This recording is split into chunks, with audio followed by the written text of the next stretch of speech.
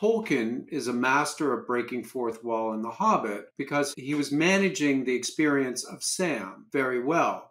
And that's what enabled him to be able to break the fourth wall and say, don't worry, old Bilbo's going to be okay. He says that because he doesn't want the experience of the children listening to the story to be so specific to them that they get too scared. So he wants to really manage. Bilbo turned out all right in the end, kids. I know this is scary for now, but hang in there. So it's a reassurance. Now, the Deadpool movies are extraordinarily violent. There's a lot of blood, there's a lot of death, there's a lot of mayhem. And so part of how they're enabling Sam to enjoy that is to have Ryan Reynolds break fourth wall and go, hey, it's going to be cool. And that way we cannot experience the presencing of that violence at the level that it truly is. And what you'll discover today when you're seeing those sorts of films now, they're very highly stylized violence. So it's almost dance as opposed to real violence. In our culture today, violence as a phenomena is very much trying to be managed. And violence is not allowed. We're all trying to manage this violent spectrum. But we also know violence is real and it exists and it's true and it happens. Because we're managing it such that we're all clamping down on all of our violent instincts and instead of